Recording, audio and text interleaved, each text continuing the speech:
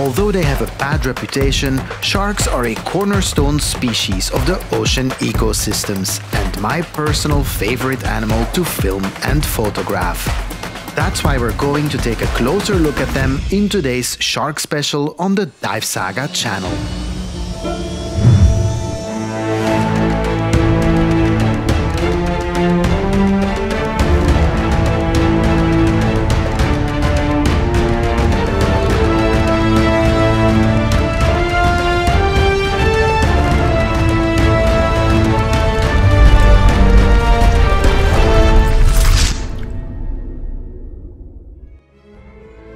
Did you know that the oldest shark fossils are more than 450 million years old?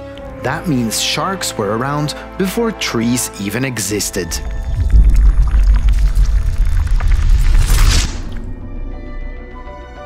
Over the years, I've done several shark dives and I've seen my fair share of reef sharks and blue sharks. I've seen really big sharks and baby sharks. I've seen faraway sharks and really close by sharks. But when it comes to sheer stocky shark attitude, nothing compares to the bull shark dive we're about to do here.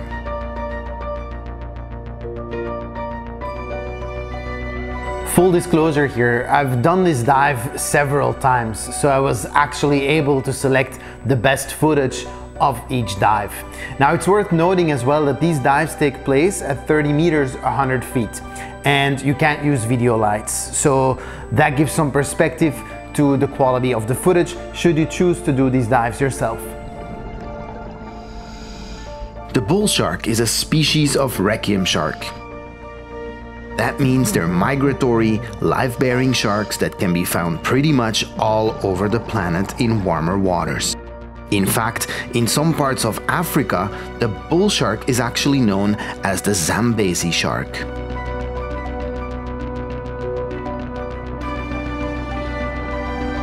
Because they're a migratory species and because they can survive in both salt and fresh water, bull sharks sometimes migrate up into rivers since they hunt in limited visibility. It's often during these journeys that the sharks may mistake a human being for a potential piece of food, which is where their mixed reputation comes from. Bull sharks are often listed as the third most aggressive sharks after the great white and the tiger shark. When we say aggressive, we do have to apply some nuance. See, sharks don't really enjoy human meat and they're definitely not hunting for humans. In fact, on a yearly basis, in a typical year, only 20 humans or so get killed by sharks, whereas over 20 million sharks get killed by humans. In terms of statistics of how many humans get killed by, sharks rank well below cows, coconuts, selfies, and even vending machines. That's right, more people are killed annually by vending machines than by all shark species combined. Still, sharks are wild animals and bull sharks do complete the top 3 of incidents, so when diving with bull sharks, some common sense and some precautions are needed. For one, all divers have to be dressed in black. Full black wetsuits, black fins, black masks, etc. There is no proof that certain colors are more agitative than others, but a diver dressed in black definitely stands out well against the blue water and white sand, so the bull sharks can clearly identify us as something they're not interested in eating. That brings us to the second precaution, one that will probably grind the gears of every buoyancy aficionado, but to avoid any confusion for the sharks, divers are asked to lay close to the floor while holding an anchored line. That's not just because there is some current, but also so everyone stays low to the ocean floor and can be confused for a tasty snack, like a seal swimming overhead.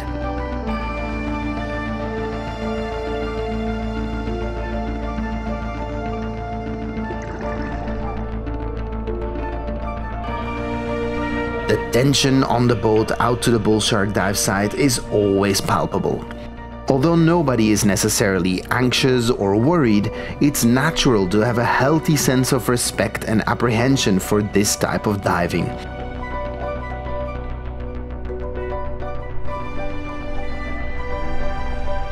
Once everyone is down on the bottom, the spectacle starts.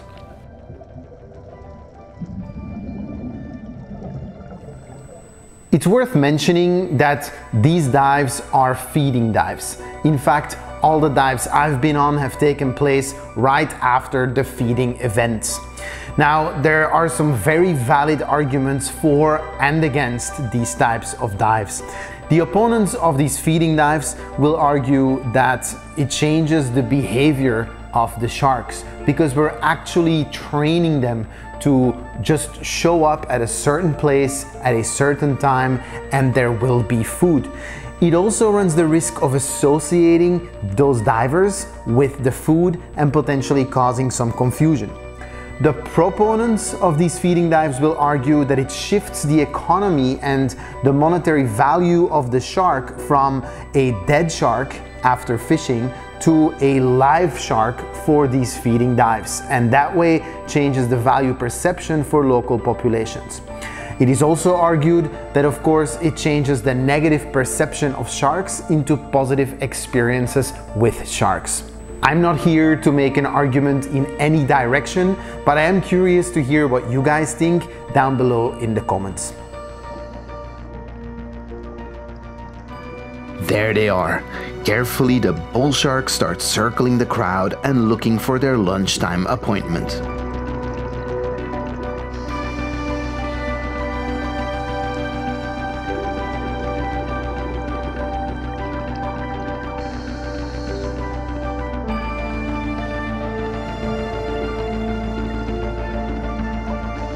All the sharks that visit here are actually pregnant females.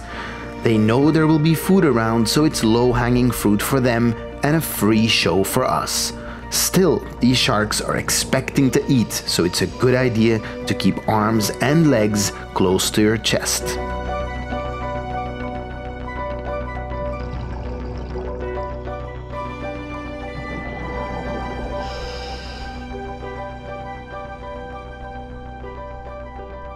At times the bull sharks come quite close, curious what all this audience is about. As a diver, it's definitely important to look over your shoulder once in a while, and if you don't have nerves of steel, this dive might not be for you. A southern stingray is wanting some attention as well, but it has a tough crowd to compete with. Everyone's eyes are on the bull sharks that are circling and appearing from all sides.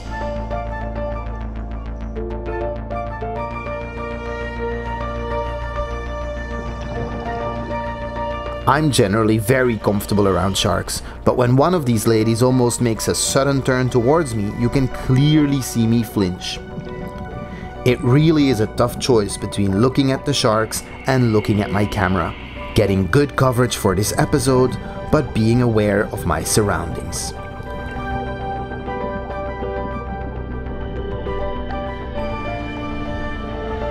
Adult female bull sharks average around 2.4 meters or 8 feet in length and typically weigh 130 kilograms or nearly 300 pounds. But measurements of up to 3.5 meters or 11 feet are not unheard of. I don't think it's a sight I'll really ever get used to.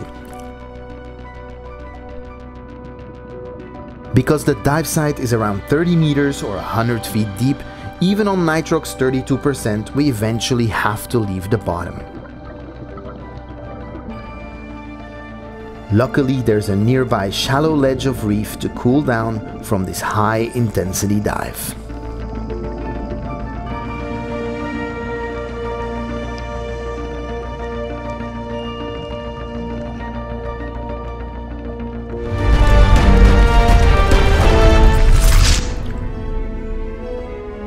Did you know that sharks can grow and lose over 30,000 teeth during their lifetime?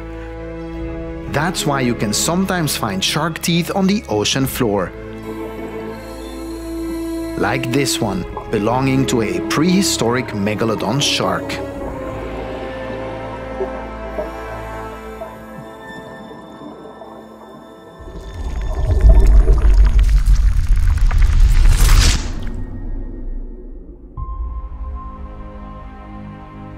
Blue sharks are some of the most docile and friendly sharks you will ever meet.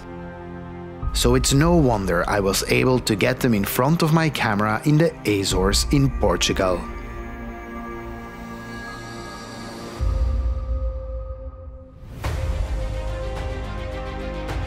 The Azores are an archipelago far away in the Atlantic Ocean off of the coast of Europe and are a perfect hub for seeing transient blue sharks.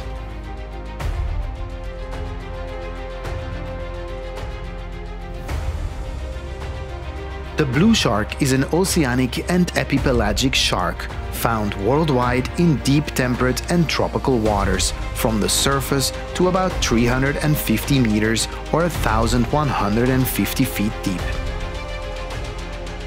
In temperate seas, like here in the Azores, they may approach shore, where they can be observed by divers, while in tropical waters they inhabit greater depths. Blue sharks live as far north as Norway and as far south as Chile. They can be found off of the coasts of every continent except Antarctica. Although no sharks are particularly dangerous to humans, blue sharks are notably friendly. Over the last 500 years, there have only been 13 human-related incidents, only 4 of which with a deadly ending. That's less than one deadly incident per 100 years.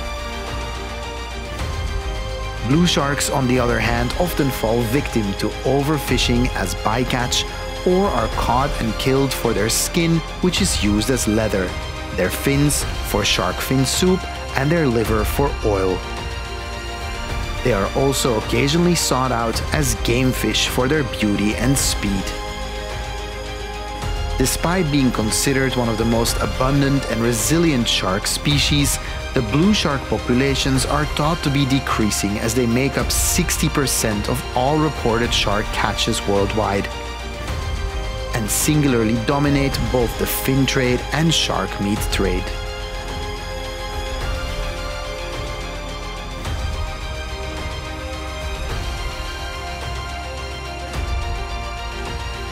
Reaching maximum lengths of around 4 meters, 12.5 feet long, the blue shark's slender body and elongated tail fins help make them one of the fastest sharks in the world, and one of my favorite sharks to film.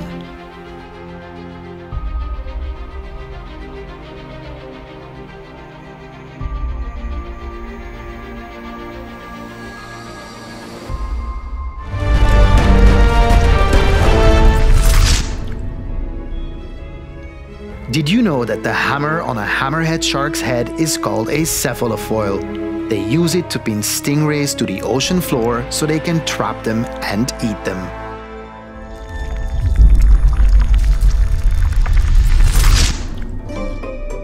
You might not expect it, but there are a surprising number of celebrity sharks out there.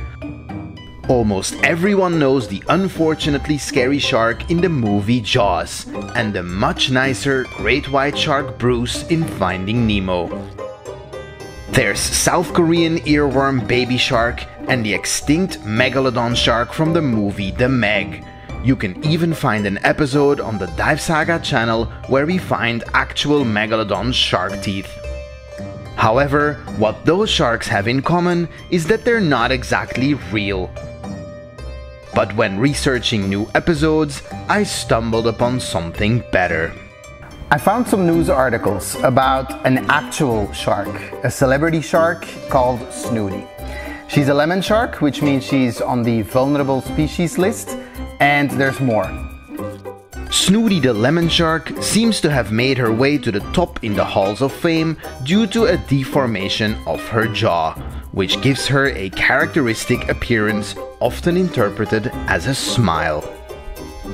Some people may say that that's a face only a mother could love, but I disagree. I love sharks, people need to see that smile I'm going to find Snooty. Finding Snooty is easier said than done.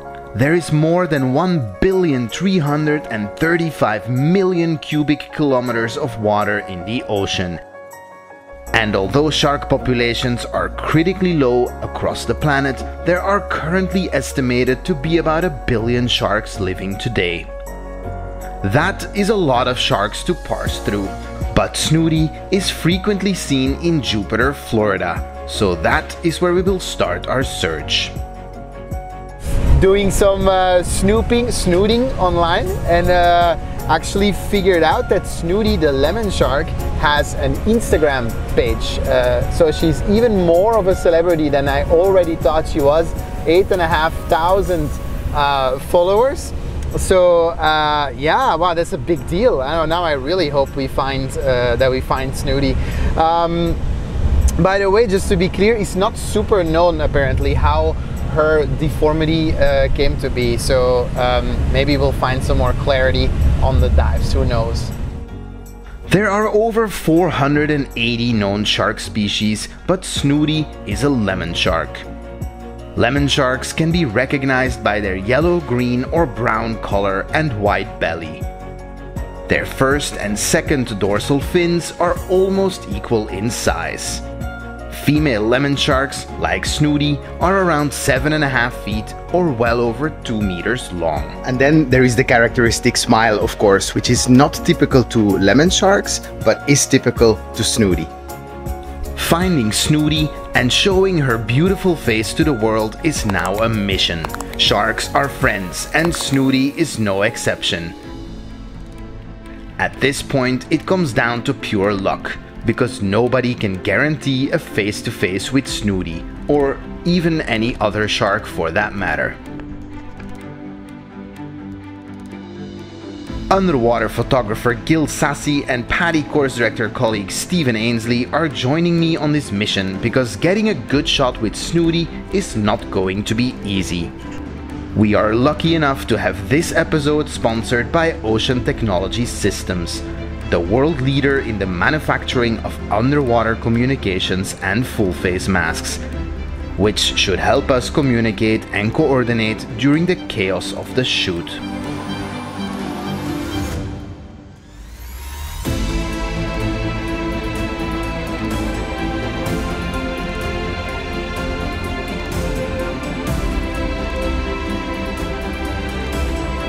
Now, we also need some specific diving equipment because sharks don't really have very good eyesight, so we have to help them distinguish us from the background and from any other food sources. So we wear everything black, black fins, black wetsuit, black hood and black gloves so that these don't look like delicious fish fingers.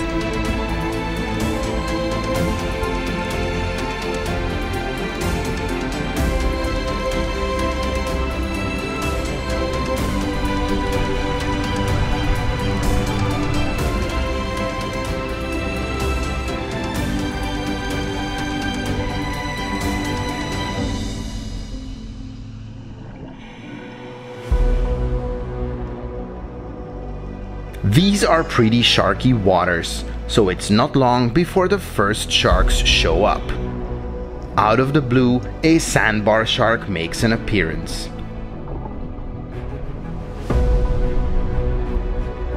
Sandbar sharks are easily recognizable because of their large dorsal fin and fairly large pectoral fins.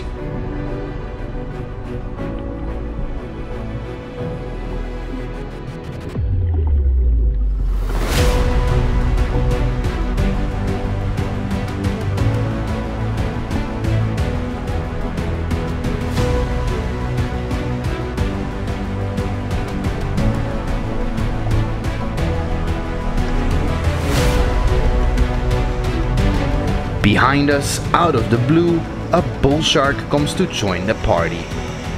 Bull sharks are easy to recognize because of their stocky appearance and distinct counter shading, meaning they're dark on top and white on the underside. With shark action ramping up, it only makes sense for the lemon sharks to start joining in on the party.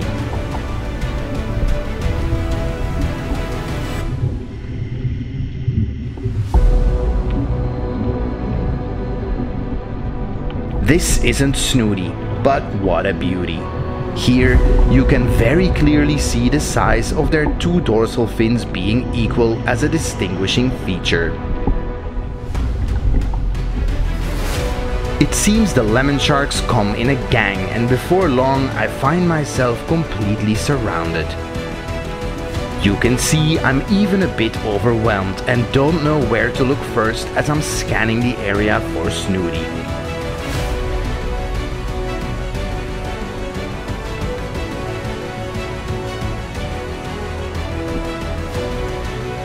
Sadly, Snooty is nowhere to be found. We start to realize that this is a needle in a haystack scenario. The images are still super cool and I love all sharks, but finding Snooty would have been epic.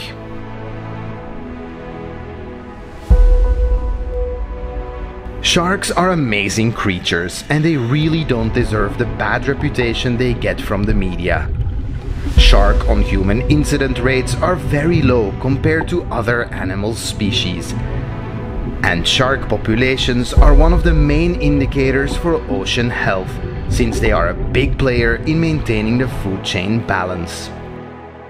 And just as I had resigned to the idea that finding Snooty was not an option for this episode, I was greeted with the most beautiful smile.